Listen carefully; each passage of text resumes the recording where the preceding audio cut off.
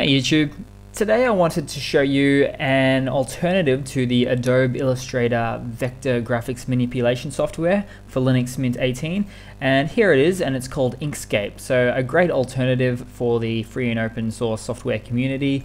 So just say, for example, you'll see a lot of the tools and options here that are vector graphics sort of associated, or the type of style that these tools are, and you can pretty much do anything cool like that with it, which is really cool to see. Actually, it's not exactly like GIMP. It's in a field of its own. So GIMP is raster based image manipulation, whereas we have here the Inkscape, which is of course vector based graphic manipulation. So a little bit different. So you could zoom right in and it would still look like the same quality basically. So a little bit different from GIMP in that way, the GIMP's image software.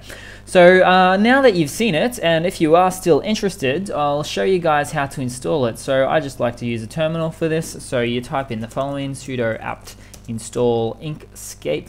Here we go. Do a -y just to automate the installation a little bit more.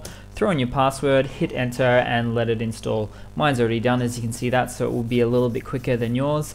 But that's pretty much it, guys. That's how you. That's an example of a vector manipulation, image manipulation software in Linux Mint 18. Hope you've enjoyed.